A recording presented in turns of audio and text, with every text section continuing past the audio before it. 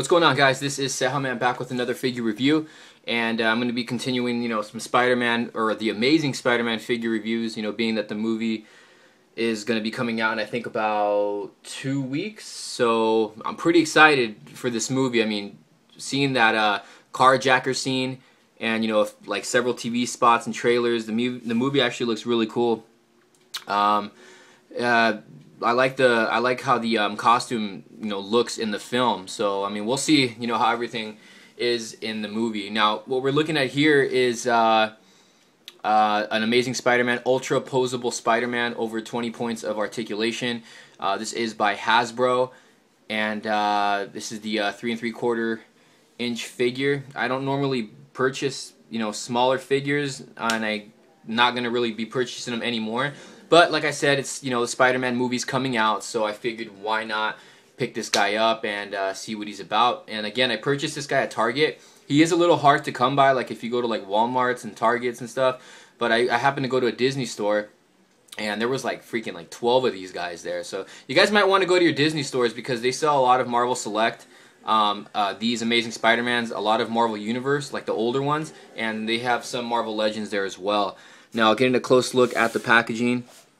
Let me get the zoom to adjust. Alright, so there's a picture of the figure right there on the bottom right. Over 20 points of articulation, Ultra-Poseable Spider-Man. On the back, it reads Super-Poseable, so it's Ultra-Poseable and Super-Poseable. You got different poses you can put Spider-Man into. It says an endless arsenal of acrobatic moves makes Spider-Man truly amazing. He does seem pretty acrobatic in the trailers that I've been seeing. There's the other figures from the line, which I really don't care about. So, by Hasbro. So yeah, that's pretty much it. What I'm going to do is take a little break here. There's that. Hold on, let me get that picture up top there of Spider-Man. I love the posters and stuff for the film. I think it looks great. Okay, so let's go ahead and take a look at Spider-Man. So we're going to take him out of the packaging. Stay tuned, guys.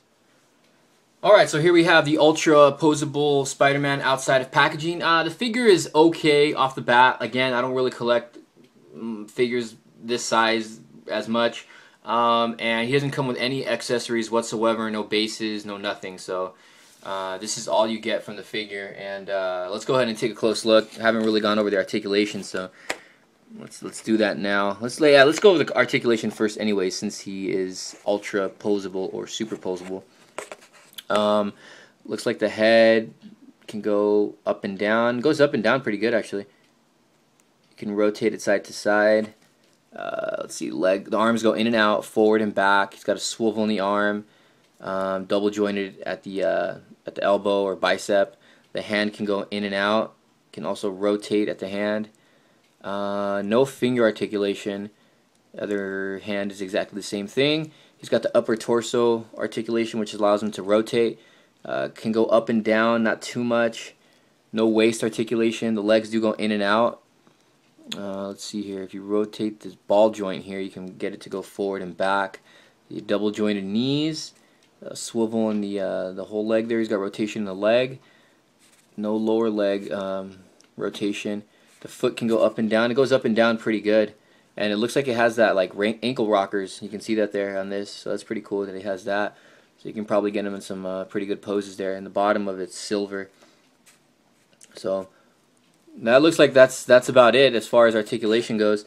So I guess he's I guess this is Super-Poseable or Ultra-Poseable. I don't know. I'm pretty sure there's another Spider-Man that's a lot more poseable.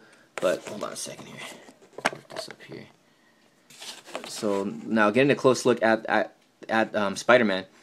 The outfit is pretty good. It's pretty nice. The detailing on the figure is nice. The paint applications is good. It's clean.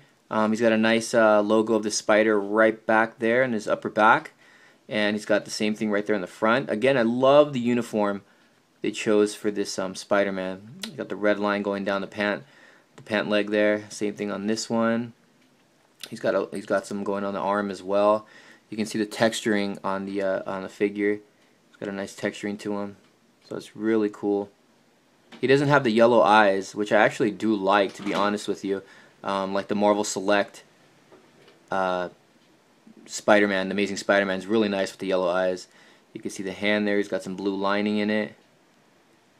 Some blue lining there, red and blue. I really like this outfit. I mean, tell me if you guys like the outfit. I mean, leave in the comments below. Let me know if you like the outfit for this figure, and if you guys like the yellow eyes. You know, I'd like to know your guys' opinion on that.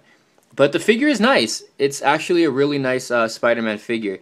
Again, it's ultra posable. To me, it doesn't really seem like he's like really all that posable. I mean, again, like I said, I think there's more Spider-Mans that are more posable in this size. I could be wrong. You know, let me know in the comments below. But he is a good figure. I think he runs you about, I forgot what this guy cost me. I think it was like $8 and some change. I really don't remember. I picked him up at Target, and I know Toys R Us or the Disney store sells them for 10 something. So that's pretty much it. I really don't have much to say about the figure. Like I said, I don't really collect figures this size anymore. But he is cool. The outfit is cool. And if you're a Spider-Man fan, you're going to want to get this figure regardless, because he just looks cool. And it's a pretty popular one out of the 3 and 3/4 inch, 3 and 3/4 inch scale. All the other ones kind of like look goofy. But he is a really good figure. And again, the paint the paint applications on mine is actually really clean. I don't have a problem with it at all.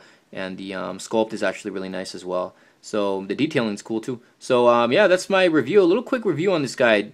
Again, he didn't come with any accessories or anything, but he's a good figure to have for your collection. I think you guys will enjoy it, especially you guys who are into the Marvel Universe figures. Okay, guys, this is CEJAMAN. Today we were taking a quick little look here at the Hasbro Amazing Spider-Man. This is the Ultra-Poseable Spider-Man. I do recommend this figure, so check him out, guys. Thanks for watching. See you soon.